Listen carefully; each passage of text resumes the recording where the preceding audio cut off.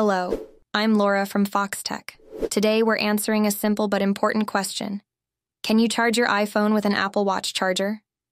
The short answer is no, you cannot.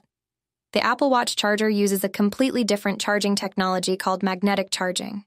This is designed specifically for the Apple Watch, and it won't work with an iPhone. The iPhone, on the other hand, requires a higher power output than what the Apple Watch charger can provide, which is one of the main reasons it isn't compatible. In addition, the connectors between the two devices are different.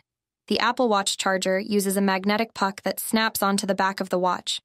The iPhone, however, uses either a Lightning connector or, more recently, a MagSafe system for charging. These connectors are not interchangeable, and trying to use the Apple Watch charger with your iPhone simply won't work. Apple designs each device with very specific charging needs to make sure they charge quickly and safely.